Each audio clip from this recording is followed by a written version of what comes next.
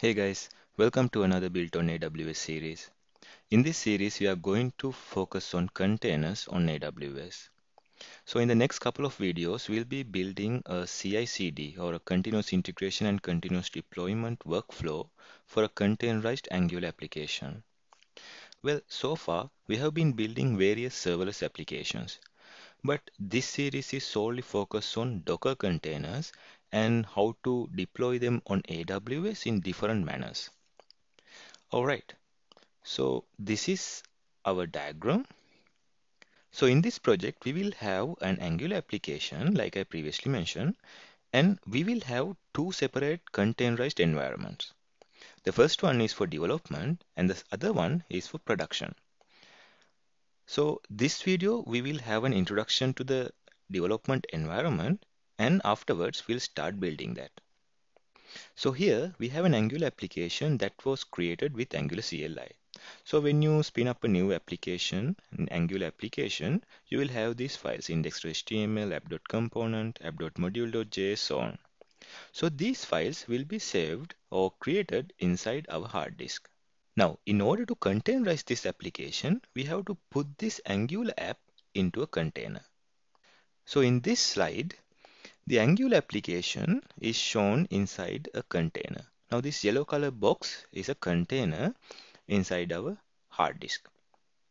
So as you can see, we have our local environment as it is. Apart from that, we have our Angular application, the same HTML, app module.js, all these files, the copy of those files in a container. Well, I think you guys are familiar with what a container is. For those who don't know, a container is an isolated resource section in your computer. Now, where can these containers be run? It can be run on your local machine, it can be run on your server or virtual machine, etc. Well, I mentioned containers are isolated resource sections, right? So, in order to run your containers in isolation, the containerization technologies like Docker, they uses namespacing and control groups in Linux operating system. With namespacing and control groups, you can assign a separate space in the hard disk and space in the network or the network stack for your container. So you can run application in complete isolation from the rest of your other containers and also from the rest of your local machine programs. Now I'm using a Mac. Well, in order to run containers, I have to have Linux. So for that, I'll be installing a program called Docker for Mac. So with that program, it enables me to run Linux or the light version of Linux version that our Docker containers will be run upon. Okay, back to the diagram.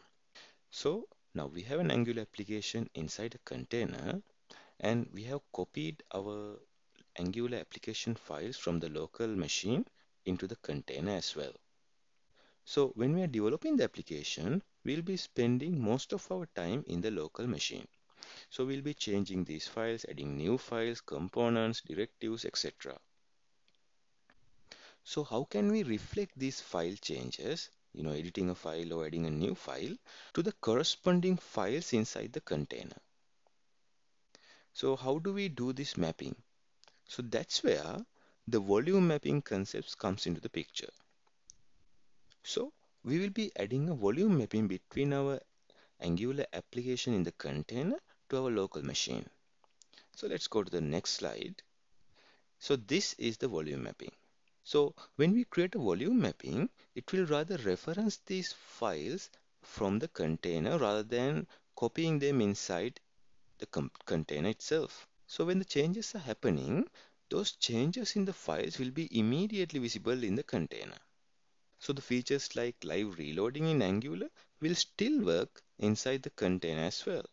Now, at this point, you might wonder why we need to Dockerize our local development at all.